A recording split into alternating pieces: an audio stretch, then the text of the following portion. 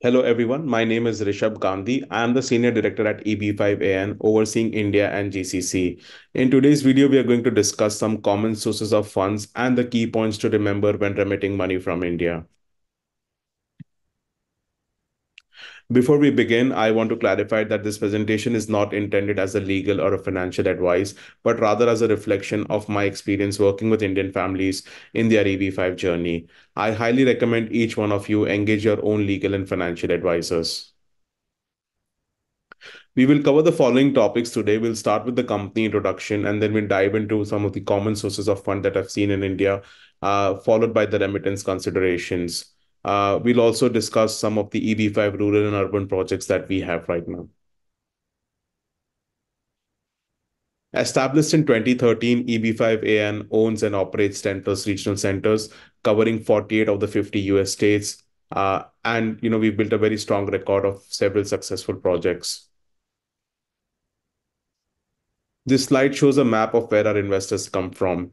Investors from over 60 countries have found value in partnering with us on their EB-5 journey. Our 10 plus regional centers gives us the flexibility to explore projects that align with our investment philosophy and allows us to be geographically agnostic. EB-5AN was founded by Samuel Silverman and Michael Schoenfield, who have collectively managed over $4 billion worth of leverage buyouts, IPOs, and real estate development. A bit about me. My experience spans across India, the UK, Europe, and the Middle East, focusing on real estate and investment migration. I graduated from Nottingham Business School in the UK in 2014 and have been involved in real estate ever since. Let's understand what is source of fund and how does it fit with EB-5. So if you look at the USCIS requirements, when you're making the $800,000 investment for your EB-5, the USCIS wants to know that this is your own capital. They want to establish that you are the legal owner and that these funds are lawfully obtained by you. And the third part and the most important part is, you need to establish a trail of how you accumulated this $800,000 over the last couple of years to be able to save this kind of money for an EB-5. If you look at your I-5 to 6E petition, which is at the forefront of your EB-5 filing, you will see it is divided into two parts. The first part is the project documentation, explaining how the investment satisfies the EB-5 criteria. When you're working with a regional center, this compliance is usually taken care by them. Post the Reform and Integrity Act, USCIS requires all regional centers to file an I-956F filing for the projects. In our case, the I-956F of some of our projects has already been approved. So you know that that part is taken care of. So the moving or the dynamic part is your source of fund. And hence it's very, very important that you engage an immigration attorney before you start running diligence on any projects. The immigration attorney will help you document your lawful source of funds and also ascertain, whether a particular source that you're planning to use or liquidate for your EB-5 would be viable or not. Let's look at some of the common source of funds that I've come across over the years working with Indian families here in India. The first and the most common one is the ordinary income. This is income that you or your spouse have earned over the years. It can be through an employment or running your own business or a mix of that. This eventually forms the basis of your investment because you may have earned some money initially where you have reinvested this money into multiple asset classes, which has over time grown. Or you may have saved some portion of this money, kept it aside in a fixed deposit or a recurring deposit, and I've managed to save $800,000 over the last couple of years and want to now use this as an EB-5. The more popular option that I see here in India is the capital gains. I think Indians, we love real estate, and predominantly, I would say around 70% of my cases, I've seen families liquidating one of their assets. This can be a house or a piece of land, that they have bought several years ago, and now they've generated some kind of return on that, they've liquidated that, and they want to use the proceeds of that as their EB-5. Very, very popular option. The other part of capital gains is the stock markets, mutual funds, where you have systematically invested over the last couple of years, managed to make some money out of it, and now you want to use that extra money for your EB-5. The third and the popular option that I see is gifts or inheritance. Gifts are more common here in India, so I see a lot of parents doing EB-5 for their kids who they are already in the US on an F1 visa, or somewhere when they are 14 or 15 years old. They have an idea that their kids will be going to the US, so they plan to do an early EB-5 filing for them, since this is a medium or a long-term planning.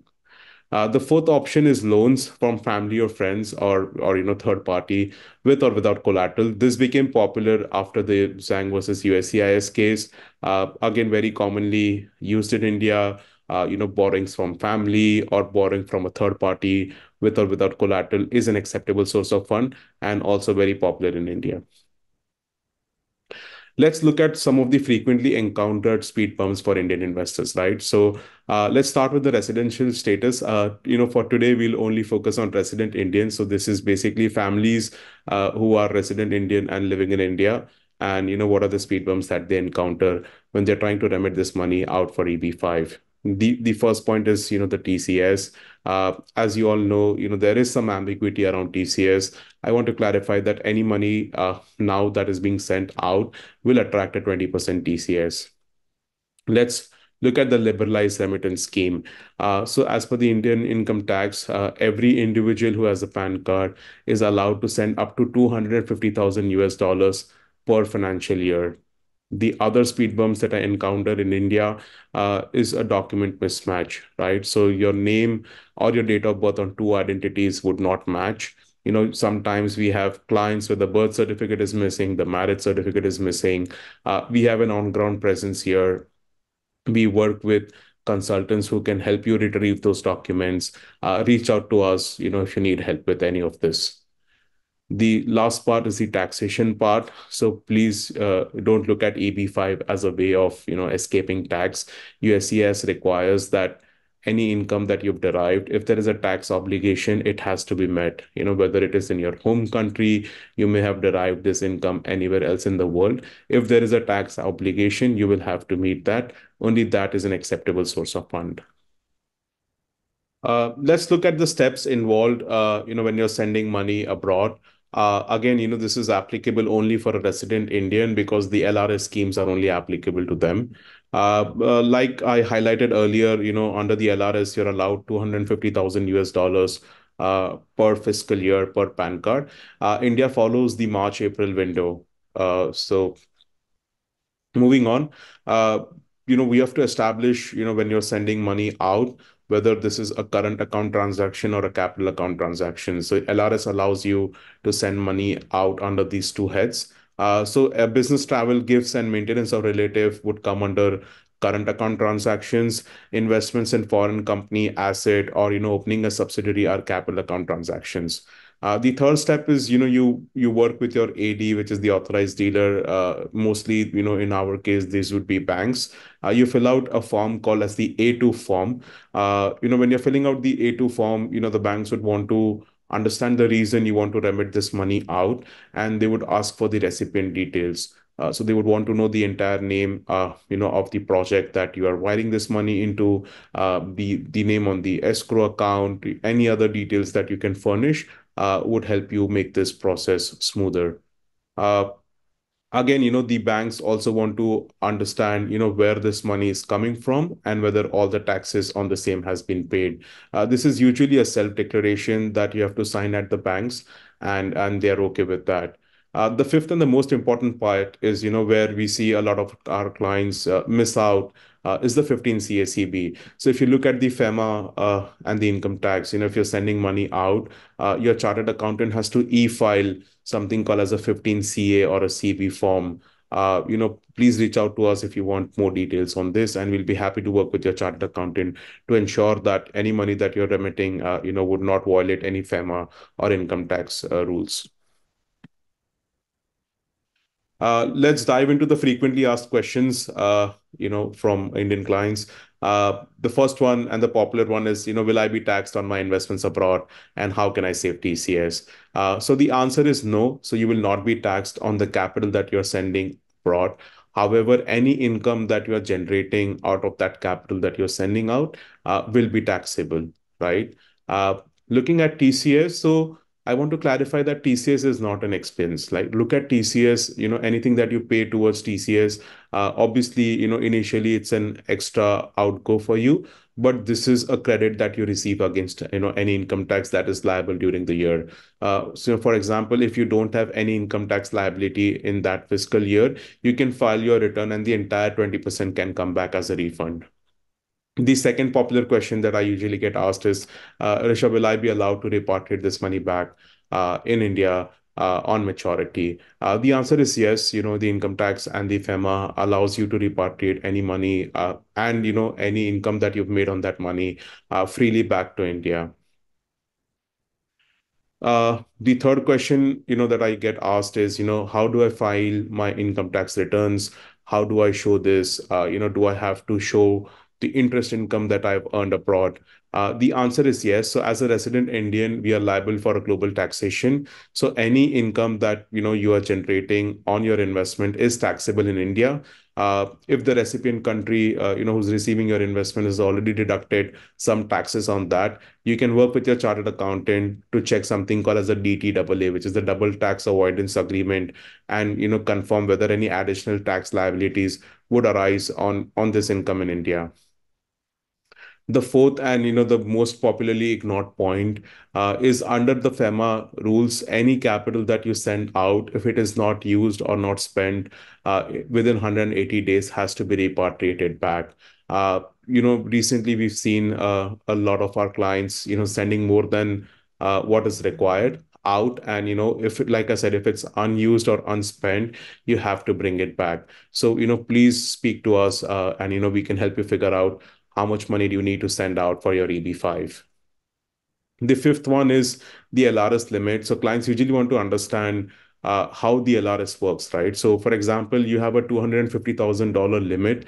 Now, bear in mind, when you're spending towards shopping, traveling abroad, anything that you do on your credit card, uh, outside India, you're exhausting your limit, and it is not restricted to the US. So, for example, if you take a trip to Dubai or Singapore, and you're using your Indian credit card, and say you spend around $10,000 on tickets and shoppings and hotels, so now you're left with $240,000 limit. So please, when you're sending money out, ensure that you understand how much balance is available and that you do not violate any FEMA or RBI guidelines. Uh, this limit is renewed every fiscal year. So, for example, if you have a limit of $250,000 in March, and you plan to send, say, $200,000, by April you will have a fresh limit of another $250,000. But bear in mind, any unused limit does not carry forward, right? So, if you say, Rishabh, 2023, I have not sent anything out, I have the entire $250,000, and then in the year 2024, can I send 500? The answer is no. Let's look at our EB-5 and urban and rural projects that we have at 800K. I'll start with the extreme right. We have Wohali, Utah. It is now completely sold out, but we're very proud of this project, and that's why we wanted to highlight this to our investors. So this is 5,000 acres of land, 428 houses. The phase one is nearly sold out. We've created over 700 jobs. The project has already received the I-956F approval and multiple I-5 to 6E approvals. Uh, Moving on, we have the Kindred Resort at Keystone. This is also a debt project. We are expecting the construction to be completed by next year. Around 1,260 jobs have already been created. We're raising 80 million, so that's approximately 100 investors. So for all the 100 investors, the job creation is already done. Apart from that, EB-5 will become the first priority mortgage on the property after construction. Moving on, we'll speak a little bit more about Twin Lakes, which has been a very popular project for us. The reason for its popularity is because it comes with a repayment guarantee from Coulter, Coulter's parent company. So Coulter is the developer here. Coulter has never failed to complete a project or repay a loan since 1997. We've worked with Coulter over several successful EB-5 projects. The project is already around 620 homes, which has been sold. 3,100 jobs have already been created. This is our fund three in this particular project. The prior funds have already received the I-956F approval, and they've also received multiple I-5 to 6E approvals. Moving on to the urban categories, the trade-off is you wait a little longer for your green card if if you're born in India, China, Vietnam, uh, but you get a higher return and a shorter tenure. So we understand that one size does not fit all, and hence we have a diverse range of offerings. Briefly, the equity project is again by Coulter. Since you're coming at the start of the project, Coulter is offering a higher return, which is 5% on your investment, and you're looking at a shorter tenure of 3.75 years. This is very reasonable since, the sustainment period announcement by USCI is, this basically fits for anybody who's looking for a shorter tenure, but is okay to wait a little longer for their green cards. Moving on, this is again a part two of the same project where we are doing a debt. Again, this will come with a repayment guarantee from Coulter, and we're looking at a 3 plus 1 year timeline. So if you're interested in learning more about our projects, reach out to us, and we'll be happy to guide you. I hope this video has given you a clear understanding of, the source of fund and the remittance considerations for your EB-5 journey. Please like, share, and subscribe for more valuable content. And thank you for watching, and see you in the next video.